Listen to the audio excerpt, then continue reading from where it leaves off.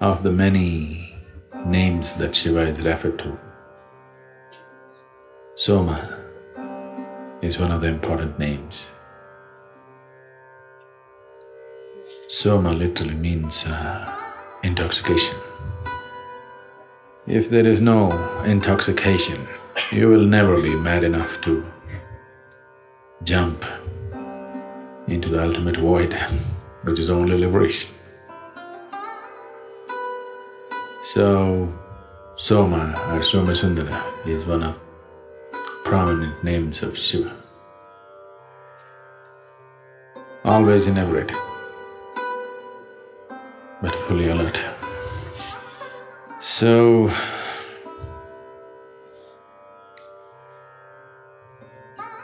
the story goes like this. Shiva was sitting near Kailash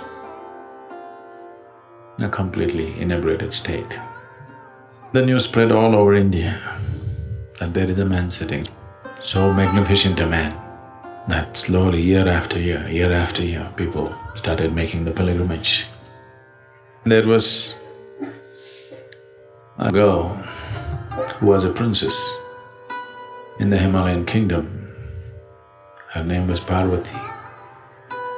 And when she heard this, she said, "I want to go and see him." The moment she set her eyes upon him, she just so completely overwhelmed by him. She said, "If I marry only this man." Then somebody else played a conspiracy and he decided to get married. A big wedding was organized. Anybody who is anybody is there. The bride is all decked up, everybody is waiting for the groom to come. And the groom came. Shiva walked in, ash-smeared, dreadlocked, fully inebriated. And all his friends, these goblins and demented beings, making all kinds of noises. Parvati's mother Meena saw this man and his friends, and when she thought that her daughter is going to marry this man, she just fainted and fell. Then they revived her and she was completely heartbroken. How can I give my daughter to this man? He's wild, he's completely uncivilized.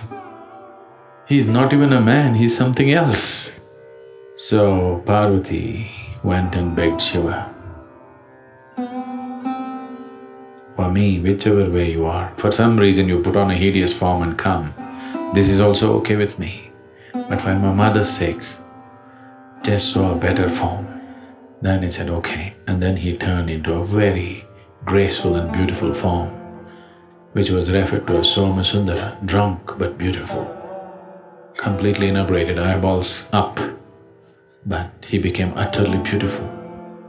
Then Meena revived and looked at this magnificent man standing there, and she said, "I would like to give my daughter to this man, not to that one." So, inebriation, intoxication is an essential quality of meditativeness. If that's not there, if you're not drunk, how can you just sit? It was the most torturous thing, simply sitting there like this, trying to concentrate on something. So that's his essential quality. So he carried the moon. That's a symbolism, that he is always drunk upon himself, no substances. So when we said Shiva constantly drank Somarasa, he was not an alcoholic.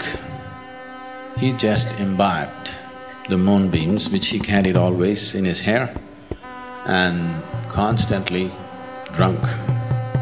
This blissful state is not a goal by itself. These blissful states eliminate the fear of suffering.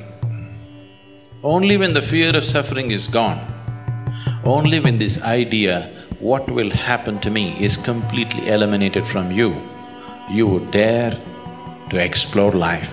Otherwise, you only want to protect it. Whether a career or a business, it's all about security. Marriage is about security. Everything is about security. As long as the fear of suffering is constantly playing its role, now you will not dare to really go into deeper dimensions of life. Only if you're drunk like this, but fully alert. Now, there is no fear of suffering, you're willing to go anywhere.